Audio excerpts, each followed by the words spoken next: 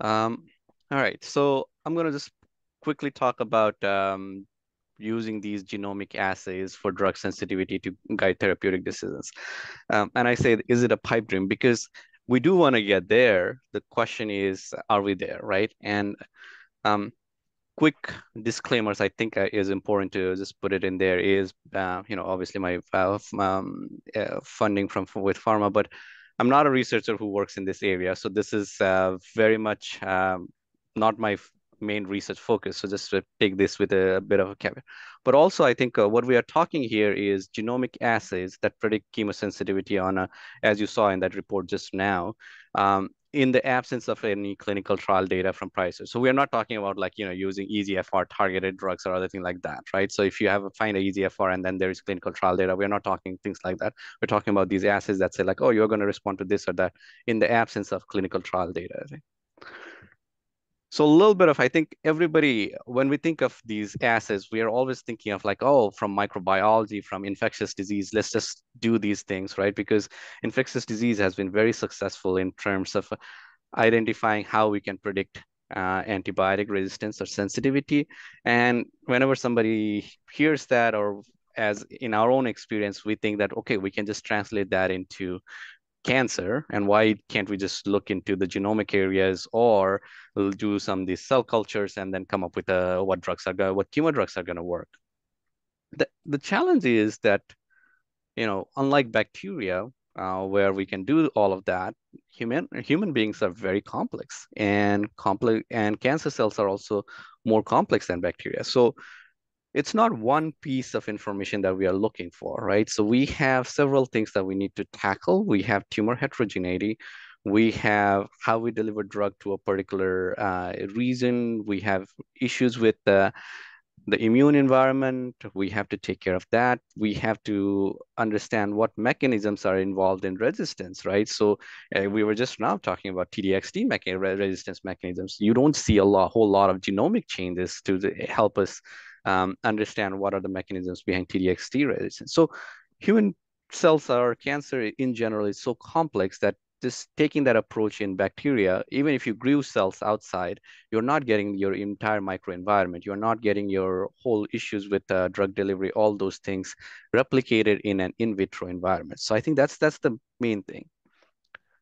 But there is also a whole host of non-genetic mechanisms to therapeutic resistance, right? And so when we are looking at these assays, which are primarily using genomic, and they're just using your tumor from FFP and coming back and saying like, based on their genomic analysis that this is going to work, they're not accounting for all these non-genetic mechanisms that lead to therapeutic resistance. There is also this whole question of there is a very nice article in Nature Reviews Cancer if you want to go through it, and I'll share these slides so you'll have these links over there, um, talking about all these non-genetic. So the question also is our technology right now is not adequate to really truly and pick out tumor heterogeneity, meaning when we think of what leads to therapeutic resistance, one of the hypothesis right now is that all of these resistance clones are present right in the beginning. And so single cell technology allows us to actually identify that there are many different clones that are present right at the beginning of when cancer is formed. And that just in response to therapeutic pressure, whether that's metabolic, hypoxic, or drug, that you are selecting clones, right? Whereas when we do bulk tumor sequencing, what happens is whatever is the most dominant clone is what comes in your report. And that's why it seems like, oh, when we look at this, oh, there is this mutation or that mutation. But it does not really account for heterogeneity. And so as time goes by, our sequencing report changes because there is selection, and what is the majority of tumor population changes over time. So so it is this question of like when our technology is not reliable enough to pick up heterogeneity up front, how can we rely on the technology to predict chemosensitivity or chemoresistance, right? And then it does not take into account of cellular plasticity, how cells turn from one lineage into another, how cells evade anti-cancer immune surveillance. None of that is taken into account into the current technology that is being utilized to predict these chemosensitivity assays. So I think genomic alterations are important. These things are important as we think about, what drugs to use, all those things. But it's a piece of the puzzle. And I think that's really the key when we think about all these chemosensitivity assays is it's really not taking into account into like thousand other ways how chemoresistance or chemosensitivity um, the chemoresistant develop. So if you are just looking at one piece, then you are obviously missing the piece of the puzzle, and you can be thinking of that, oh, this drug is going to work or that drug is going to work, but it's not because, you're not looking at the entire picture. And then when we look at these, what they are using is they are using genetic markers to sort of come up with what drugs are going to use. But we don't really know which are drivers, which are passengers. And um, those who have read like the paper when they first came out with the Alexandrov and the degree of mutations that are present in cancer cells, right? Cancer cells there are hundreds to thousands per whole genome. There's like so many different alterations that are present in each cancer cell. And that's just normal because, they have defective DNA repair mechanisms. They have a lot of things going on, and you see a lot of these tumor mutations. But not all of those, and I would say 95% of those are not drivers. They are just there because, they happen as there are defective repair mechanisms. So obviously, when we see a genetic alteration, how do we come up with this whole, um, how do we realize that is it truly a driver or not, right? And if you are basing your genomic assays to predict chemosensitivity based on a bunch of passenger mutations or alterations, then how can you be certain that those are truly going to be predictive, right? So that's another key issues that we are dealing right now, even in coding areas. And then there are like so many other alterations in non-coding areas as well. So I think, all of this to say, essentially to get to this point of, how we develop drugs, right? How we target, how we develop a drug target and how we come to a market right now. And this is where I think is the key sort of thing is, often we will use these genomic assays to come up with what our targets are, right? So the kind of report that you saw over there, that's the kind of screen we would do, whether that's based on CRISPR or other things, we'll come up with and say like, these are potential drugs that are going to be effective in this situation based on all these genomic alterations. Then we take them and put them in cell lines. We test those drugs in cell lines. We test those drugs in PDX models. We do all of those things. And then we conduct our human trials, right? We go from phase 1, phase 2, phase 3s, and then finally a drug is approved. What these genomic assays are essentially telling us is you can skip all these step 2, 3, 4, and take the report and directly put it in patients, right? Would you ever do that based on what we know about all these drugs? And to prove the point, I'll say 95% of drugs fail going from their, even if they are effective in cell lines and PDX models, they fail going from their initial trial to going into to showing efficacy in phase 3 trials. So only 5% of drugs actually are successful. So we are being asked by these assays to ignore all of those information and say like go from step 1 to step 5 directly, right? And skip all of those. And I think that's really the problem. And at the end of the day, I think we want to get there. We want to use these assays. We want assays that are truly predictive, but the bar cannot be lower for any biomarker. As we set bars for drugs, we need bars for assays as well. And it's very simple. I mean, they can, if they feel like their assay is really good and it predicts really well, they can do clinical trials. And obviously, you randomize patients to predictive genomic assay-based chemotherapy versus investigator choice of chemotherapy and demonstrate that they are superior. What I have not seen, there are many different trials going on, but what I have not seen is a trial like that from these companies that show that these will lead to meaningful improvement in clinical outcomes. And there isn't an impetus to run these trials either. And so that's, I think, is really the challenge that we are facing right now. Is it's disingenuous, is that they are marketing it, but they are not doing the studies. They are not interested in doing these studies because they themselves know that these assays are not going to work, right? And there are, and it's not that this is novel that we are talking, this concept is novel about trials. I mean, there are genomic predictive markers, right? Oncotype DX. I mean, we demonstrated that with clinical trials, all those things in terms of who needs to get chemotherapy or not. There are several other biomarkers that we have used, right? Even when it comes to EGFR, ALK, all these targets, I mean, those have all gone through clinical trials and where we have shown that if there is a target present and you use a drug, it shows efficacy, right? So that's kind of my 2 minute spiel on this. And I'll stop and see if there are any questions on this.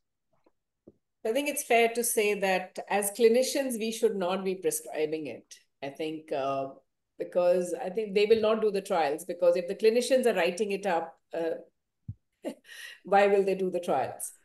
Yeah. So as clinicians, as oncologists, I feel that we should not be doing these kind of studies, because it's actually misleading the patient. Oh, absolutely. But Bhavna, there is also this also, and I think Leonard could comment on this as well, is I don't see those assays being reported out in the US. Like, the same companies that do this in India, for instance. I like when we order testing, I don't know if you have to request for something special, and maybe we are not, but we don't get these reports saying like, oh, this drug is going to work. Like, the one that you show. I mean, we get all these uh, like the FDA approved therapies and non-therapies and trials, those kind of things. But we don't get these blanket like, oh, doxorubicin and gemcitabine is going to work. So we have seen in our MDTs over the last 3 years, I think we've seen reports from Germany. I don't know, Ben is here, he can talk. And another country in Europe where we've discussed in our MDT where they give chemosensitivities. And I think it's I'm forgetting the name of the company, but if I go down, because we have records, it's not just in India, but in other places as well, that this is quite rampant. I'm afraid there are companies in the US doing similar things, sometimes with cell cultures, sometimes with molecular analysis, sometimes with xenograft models, usually all at very significant financial fee-for-service, financial toxicity to the patient. And I very much try to discourage people from obtaining these assays, because I tell them up front, as a clinician, I will not act on them. I do not consider them actionable information. Yes. And I invite anyone, I've said this at meetings, who believes in this sort of thing, to show me a circumstance where a drug that would not be part of our standard considerations anyway is brought to bear on the basis of this sort of analysis and shows meaningful clinical benefit.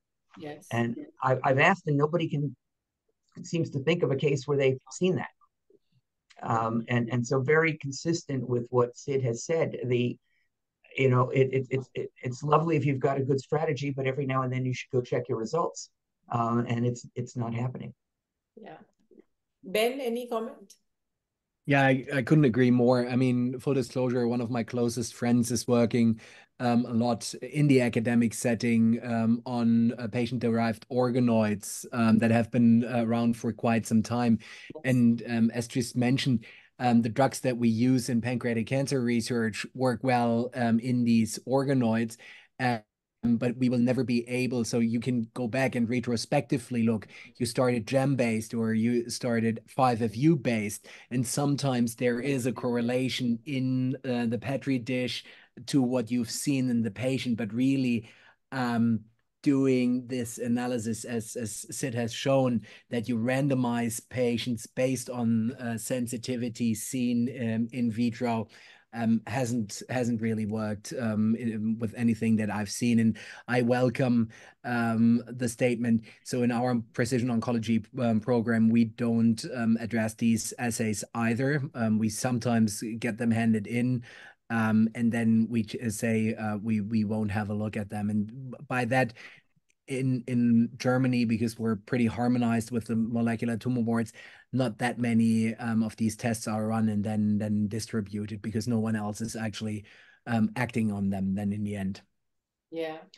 And I think it's important that people understand this is kind of a holy grail of oncology, right? Everybody would like to be able to have scientifically driven specific recommendations for specific patients. We want this to be true. We're just accepting the reality that thus far, we have been unsuccessful, likely for the complex reasons that Sid so nicely just outlined. Yes. And it doesn't mean that this isn't a very active area of research in many places, because this is aspirational. Everybody wants it. It's just we have to accept the disappointing reality that we don't have it yet. Yeah. Yeah, and Leonard, I think that's the key thing is like, the research is welcome, right? Like, so if somebody wants to do a trial with this, great. And, we had an organoid, similar, Ben, as you were mentioning, we had an organoid protocol in breast cancer where we were trying to culture everybody and say, like, would that help us guide? A lot of things we found in organoid did not translate into humans, and we were doing it as part of a research protocol. So things like that are definitely welcome, but just pushing it to patient without actually doing the research is not appropriate. And I think that's the point that we are all trying to make over here. And the point is, the research is appropriate, but you have to look at the results. My first R01 was based on some very promising preliminary lab data that we would be able to anticipate who would benefit from 5-fluorouracil and who would not. If they had gone forward with success, obviously you'd have heard much more about that. Same with good our idea, but then we did the studies and it didn't pan out. Yeah. Same with our organoid program, which had to be shut down because it did not predict sensitivity in vivo, right? So yeah. Great, thank you. I think I'm going to stop the recording. So we're going to stop doing these tests and stop recommending these tests as well. So